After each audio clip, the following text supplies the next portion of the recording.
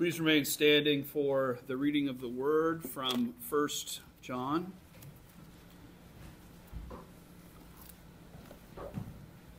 In chapter 3, I'm going to read the first 9 verses.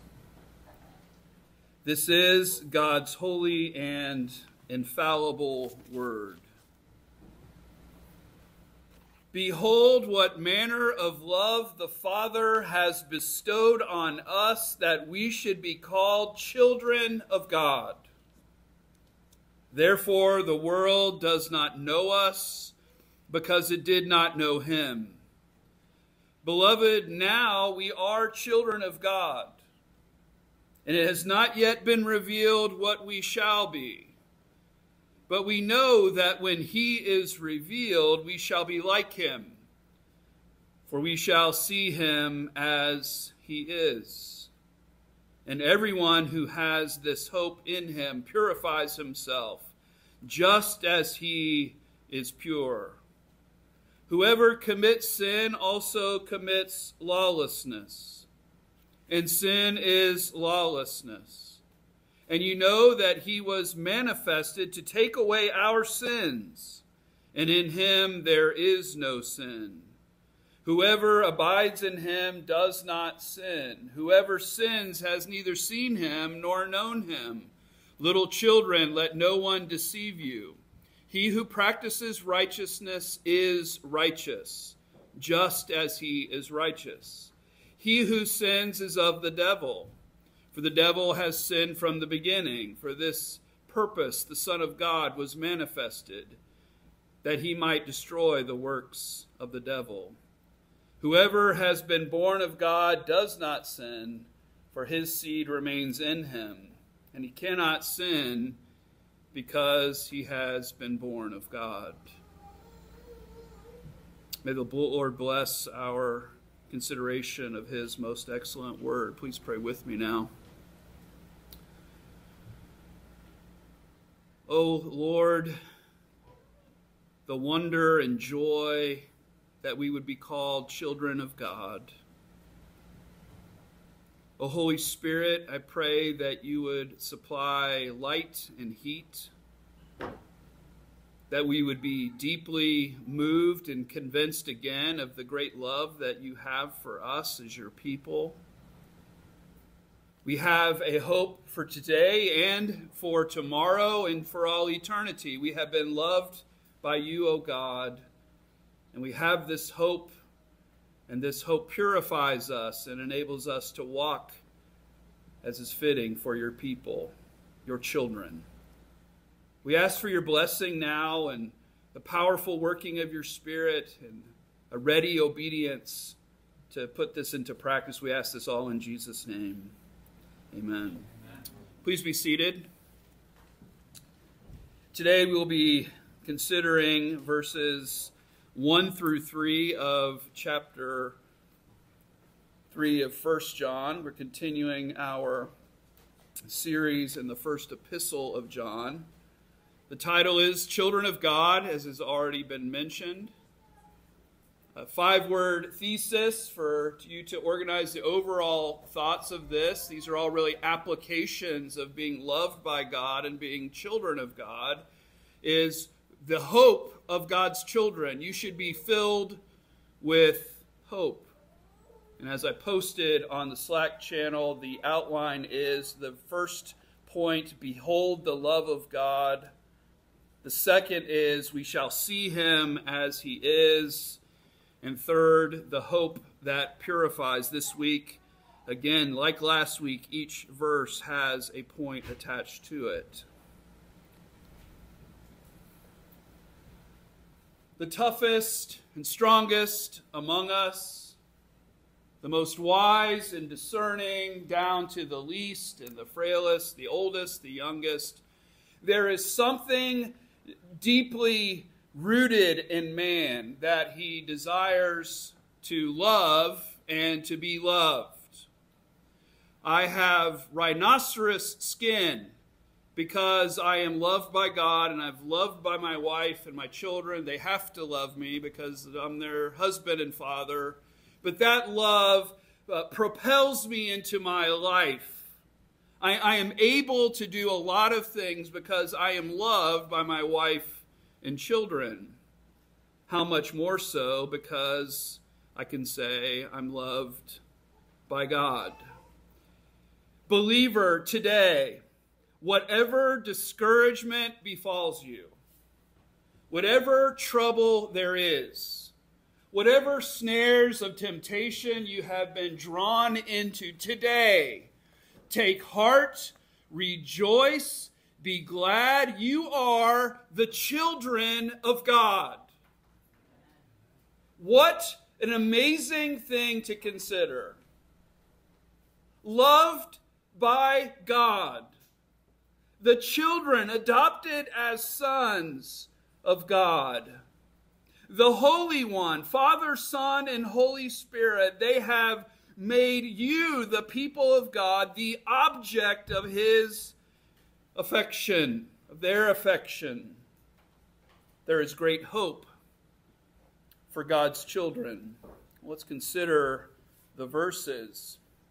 When we think about hermeneutics and the interpretation of Scripture, there are a whole host of things that run through a pastor's mind. There's the verbal plenary inspiration of Scripture. We believe that the very words that God uses are inspired. We don't think just the ideas. We think He chose the words. He crafted the language and the power of His Spirit that we might more fully understand His revelation. And so it is today. The first word in my Bible says, behold.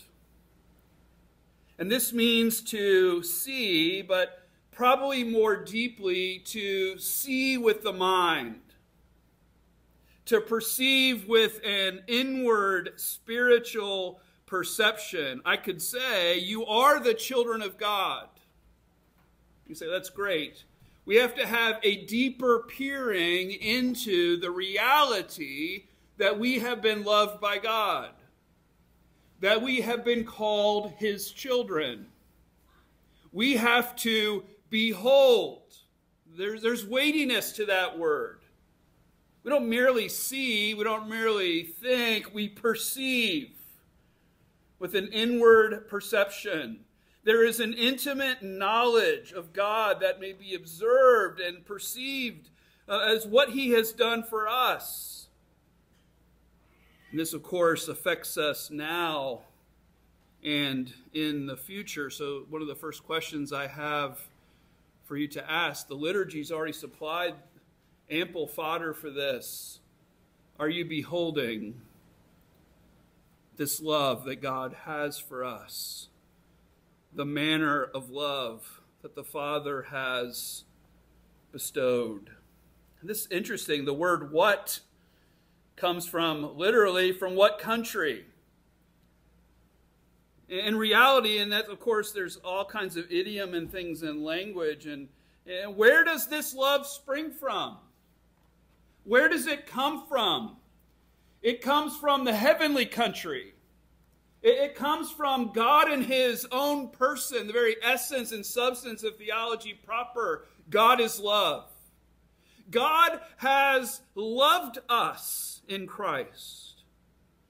Where does this love come from? It comes from heaven. And as we've seen a couple of times in recent months, that at the end of the day, the ultimate causality of our salvation in Christ is found in this simply. At the end of the day, the last question, the final analysis, why does God save sinners? The last answer really almost has to be because He loves them. Is there anything better than being loved? It's the epitome of human interaction, to be loved, to love someone. What kind of love is this? Where does this love come from? It comes from God Himself. This is the manner of love. This is the quality of love from God in His own person and His perfection, His attributes. He loves the people of God so much that He would send His Son, that he would send the Spirit to apply the work of redemption. This is the manner of love. This is the sort of quality of the love that God has for us. This word agape, as you know, in love is central to John's conception of love in the letter. And it's our duty now, where we're being challenged. There's an imperative element in this. We have to now behold.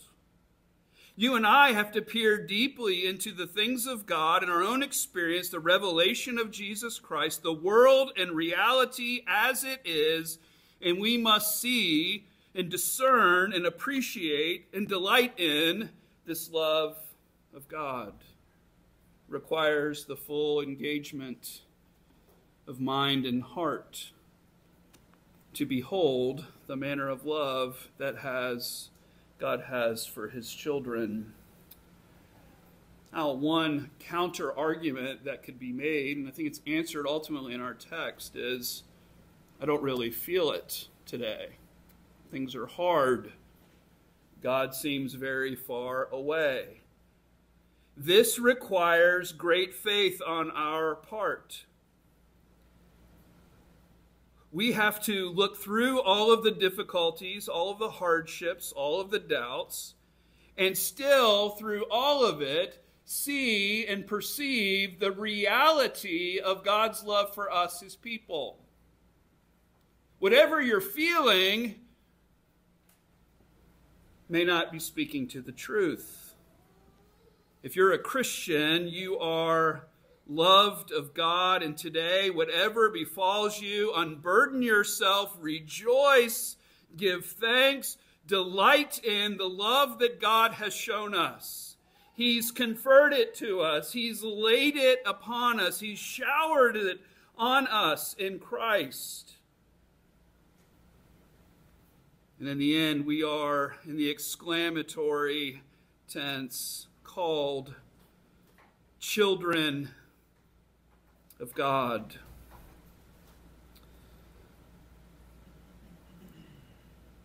I told my daughter Savannah after she had her first child, and I said it to Jacob when he had his first child, and I reckon I'll be saying it to Caleb within a week or so when he has his first child. You really begin to understand what love is when you are a father and a mother. I know that I could never love my parents the way that my parents love me. I know that my children could not love us the way that we love them. There's something about this paternity, this parenting. The great love of God has been bestowed on us. And our human relationships, just like marriage signifies our reunion with Christ, I think our fatherhood and our motherhood gives us insight into what it means for God to love us, to call us his children. You'll remember that to be a father is to be one who imparts life. Even from the physical conception, there is an impartation from the Father and birth. Fathers are those who impart life. Now, fathers, not only do we supply biological things, we supply spiritual things. We inculcate our children in the life of Christ. We're the imparters of life.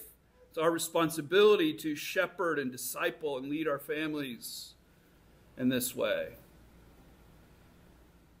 He also supplies, and I think we often say maybe the Holy Spirit gets a bum rap in the Trinity. I think the Father is underserved in our understanding of the Trinity. The gift of eternal life through the second birth in the person of Jesus Christ, regeneration, being born again, this all happens because of the Father's love. He sends the Son to accomplish this work. He sends the Spirit to seal us with the work of Christ's salvation. Literally, the Father is the nourisher, the protector, the upholder. We need to apply that to our own fatherhood. We also need to think of it in terms of God's relationship to Christ. And that's how we think of the Trinity, the Father and the Son. But we also have to see now that Christ's Father is our Father. He's the nourisher and protector. He has taken us and adopted us as sons. In the culture, there's a mantra I've heard, and I regret that I've not corrected it more. It says, we are all God's children. Do you know that cultural lie is not found in either the Old or New Testament? We say that mankind is created in the image of God, the Imago Dei. It's true. But not everyone who breathes and has blood coursing through their veins and walks on this earth and breathes his air and drinks his water and eats his food and dwells on his dirt can say that God is their Father. Only those whom he has loved and turned the hearts of to himself. This idea of paternity, reference to Christians, refers to those who through Christ have been exalted to an especially close and intimate relationship with God. And maybe most importantly for us today, and who no longer dread him as the stern judge of sinners, but revere him as their reconciled to and loving Father.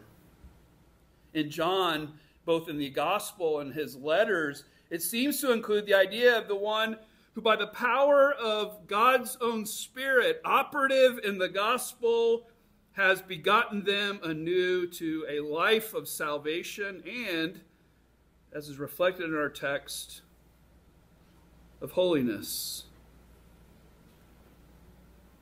God the Father is, in that intratrinitarian relationship, the Father of Jesus Christ. Our union is so deep and complex that we can say that the Father of Jesus Christ, the first person of the Trinity, is also the Father of all of those who are united to Christ. Oh, people of God, you have a righteous, loving Father who cares for you so deeply. This shows us the depth of love that God has for his church. He gives birth to her. He breathes life into her nostrils. He nourishes her with his word, and he gives us his Son to feast upon. He comforts and helps us with the Holy Spirit. It seems fitting that we, now named God's children, would want to function properly as members of the divine royal family. That there be conformity to his will and his standards, and most certainly to Christ's likeness. Our life would be filled, or it should be, with doxology, with right doctrine and practice, with an aspiration for greater degrees of holiness. O people of God, today, will you see with the mind? Will you perceive with that inward spiritual perception? Will you have that intimate knowledge of God, and will you consider, will you live and act upon the truth that God has so loved you that he calls you his children? The second half of verse 1 says, therefore the world does not know us because it did not know him. I've been surprised, I don't know why, but I've been surprised over the years by the indifference of the world to the Christian message and to the church. And to me, it makes sense because the unconverted man doesn't know what the love of God is. He doesn't love holy things because he's not united to the Holy One. We are speaking the most foreign of language when we talk to unbelievers about Christ and his benefits. They don't understand it. They don't understand what the fuss is. They see no need for it because their eyes have not been opened. Life has not been breathed into them. They don't understand. And so when they see us, they say, well, this helps them in their life somehow psychologically. The world doesn't have an intimate knowledge of us because we have been now known by God, and reflexively we respond in a greater degree of knowing him. The Son of God, the second person of the Trinity, is illustrated in John chapter 1, the prologue to his gospel. He comes to the creation, the Creator himself, to save and rescue them, to rescue Israel from all of her trouble, to bring salvation to them and to the nations. And they think, this is Mary and Joseph's son. Can anything good come out of Galilee?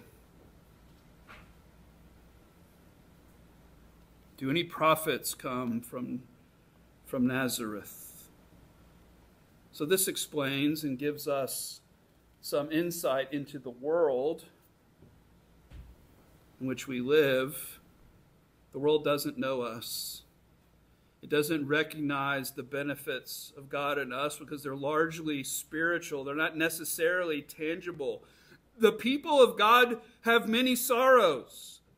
They're poor, they're afflicted, they have many griefs in this life. They cannot discern us because they do not know Christ. And we are so united to him that our identity is also obscured from their vision. The idea of being called, one of the great nuances of the language, I blew over this too quickly, being called a child of God. The same language is used to Abraham. It's used to describe the relationship of Isaac in contradiction to Ishmael. See, Abraham has entered into a relationship with Hagar with the endorsement of his wife, and he's produced a son, Ishmael, and this son Ishmael, rightfully so, receives the sign of the covenant. But back in Genesis 18, a promise was restated, and Sarah and Abraham are reminded that Isaac is the one and whose posterity shall obtain the name and honor of God's descendants. Abraham, Isaac, Jacob, Jesus, the church. For in Isaac it says, your seed shall be called. The child of promise is Isaac, and so are every one of the people of God called children. They are the called ones, and they're not merely identified as those who are the children of God. Literally, we could say, children of God, we should be called, and we are. I want you to catch that. We should be called the children of God. We designate people with labels. We should be called the children of God. But the language of the text is, and we are. It's not just a designation. It's a reality. We are the children of God. The world in opposition to God, the cosmos, that ordered system of man in rebellion to God does not recognize us. It doesn't know us. Later in this chapter, in a couple weeks we'll probably get to, it says in 1 John 3:15, do not marvel, my brethren, if the world hates you. This should alleviate our frustration and discouragement that we experience as saints living in the midst of the wicked. The wicked are wicked because they have not been loved by God. And so it would be for us, except the grace of God in Christ would come upon us. Well, let's look at verse 2. Consider the second idea. We're called to spiritually perceive a manner of love that God has showered on us, that we be called children of God. It says and restates the idea, beloved, this term of endearment, we are children of God, and it has not yet been revealed what we shall be, but we know that when he is revealed, we shall be like him, for we shall see him as he is. I don't know what the glories of heaven entail, but I know that what is required is that I put off this defiled flesh before I can enter in there. This brings in the idea of resurrection. We have the position as children of God. We are purified. We are made as holy ones, as the saints. But there's something yet to happen for us in order to see God as he is. To see God in the flesh. To see with our own eyes in presence God as he is. We have to die. We have to be resurrected. So the reality of our station, that the joys of heaven, the citizenship, the joint heirship with Christ, all of those realities are true for us, and we must by faith lay hold of them. But someday faith will be replaced by sight. Someday, without sin, in our glorified state, we will see God as he is. And this should be a great cause of your hope. Are you fearing death as a Christian? Don't fear death. You enter into glory, a greater degree of beholding the glory of God, set free from the bondage of sin, set free from all the infirmities, not able to sin against him any longer. The future is bright for God's people. It's not yet been revealed. The world would roll out the red carpet for us and bow down and kiss our rings if they knew who we are, would be who we are in Christ. But they didn't know Christ. But one day they will. I love the idea. It's part of my sin nature. I love the vindication of Christ and his honor. I love that the wicked will be judged because they've rejected Christ. I know it goes on the side of not being proper. I want to see the world saved, but a part of me, the rebellious wicked, I want them to see the vindication of Christ and his honor. Someday every knee will bow, every tongue will confess that Jesus Christ is Lord. So you and I, living in a hard life, difficult things, have to live in the already and the not yet, but the not yet is our reality. It is the truth about who we are in Christ. We're going to be like him. What does that mean? A resurrected body, eyes that can see. Oh, what a day that will be for us. What hope for a future the Christian has, that he will see Christ as he is. Well, the universal revelation of Jesus Christ to the world is coming, as we learned. We don't know when that's coming.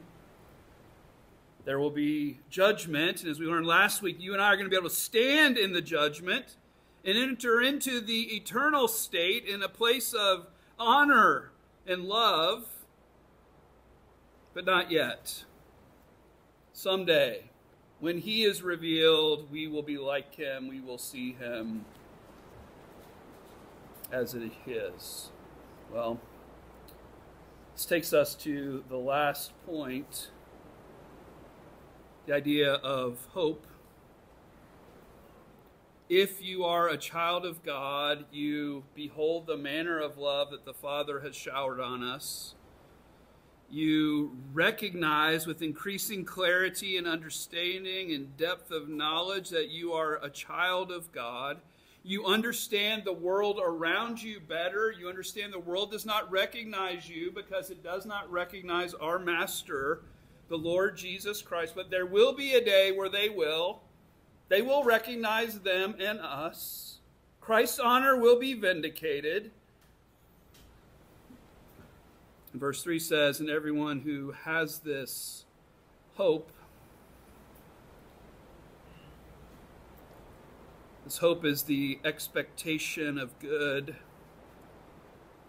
In the Christian sense, the joyful and confident expectation of eternal salvation, which is nothing less than eternal blessed communion with God. That's what waits for us. We should be filled with hope.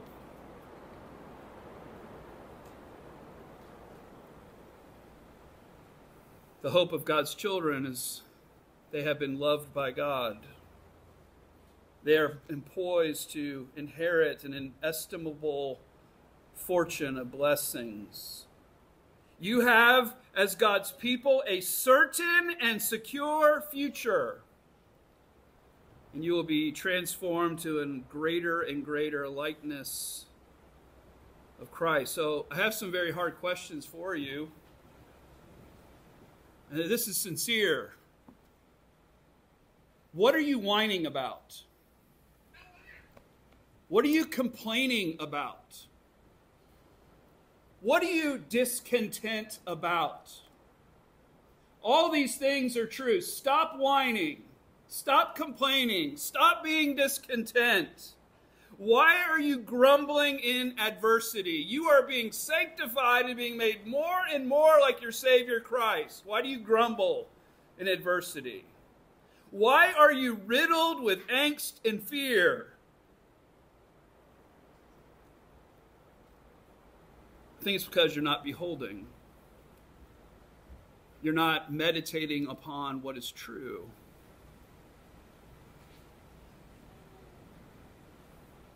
Behold the love of God. You're not only called children of God, it's not a fictitious name. You are the children of God. And the reason for our hope of salvation and ultimate purification is Christ himself is pure. We are the ones who are being cleansed from defilement, and this is primarily morally here in our text. That's the language of the original, a moral purification. You and I have been, in a sense of decree, declared to be pure by virtue of our faith in union with Christ, the operation of the Spirit. But we're called to greater purification. You and I need to morally cleanse ourselves from defilement as a response in cooperation with the work of the Spirit. So we have responsibility in this. But there's a different word for pure than purifies, referring to Christ. You and I are in a process of purification, a process of sanctification, on the way to glorification. But Christ himself is pure. He's free from every defect. You are united to the pure and holy one. You have purity because you are united to the pure one. You have love because the Father has bestowed his love upon us. This should be a great impetus and motivation to set aside all of the sin, to cleanse ourselves from every transgression, and to walk in his righteousness. A couple of words here of application, and I'll conclude.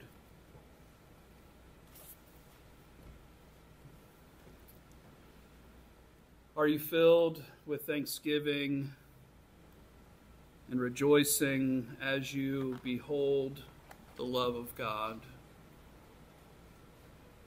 The lack of thanksgiving and rejoicing has to be because you've not, with spiritual eyes and hearts, discerned the love of God for you.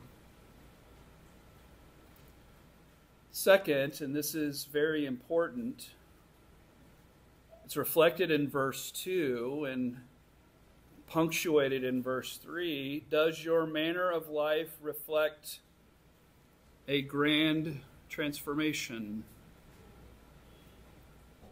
The world should hate us more than it does, not unnecessarily inciting them to wrath. We should be so devoted to Christ, so walking in righteousness. We should be drawing greater fire from the world. In fact, the world's lack of hostility toward us reflects that maybe we're not as bold in this love as we ought to be. Does your manner of living reflect the transformation of union with Christ, loved by God, being called a child? Does the world hate you? And finally, is your life filled with hope? Is the hope that you have as a child of God invigorating every aspect of your life? Is your life characterized by the great comprehensive shalom? Do you have courage and boldness to stand before kings and speak the truth about Christ? Are you bold enough to, in every circumstance, maintain this singular allegiance to Him? Are you hungering and thirsting for righteousness? Is it the defining characteristic of your life?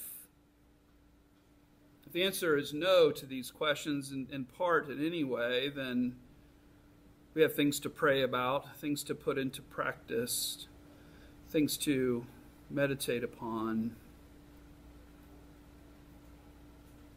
But I remind you what verse 1 says. Behold, what manner of love the Father has bestowed on us, in the exclamatory that we should be called children of God. Stop and reflect upon this for just a moment. Let's pray together.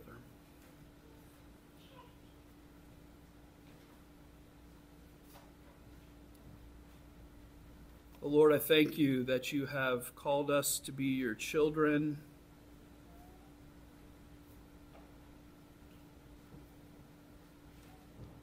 Help us with the aid of your Spirit to see the height and depth and breadth of love that you have for your people. And, oh Lord, I pray that this would transform the way we live because we're so secure in your love. Lord, help us to, in light of these things, discern the times and to understand the world's relationship to Christ and the church. Help us to faithfully preach Christ, that the enemies would be won and brought in. Help us to boldly sing psalms of imprecation that the wicked would be crushed. And in that crushing, many would turn and repent, and your justice upheld. Oh Lord, help us, because of our identity in Christ, in the Father, the Son, and the Holy Spirit. Help us to understand what it means to be a child of God, to be loved by God, and to understand our relationship to a hostile world. And also we pray, O Lord, that you would fill us with hope. And this sanctifying activity we find is because we are looking in hope to the pure one, who is the Lord Jesus Christ. This spurs us on to love and good works and to radical obedience, the mortification of sin, all of it done in joy and thanksgiving and security as the children of God. Help us in all this, we pray, in Jesus' name. Amen.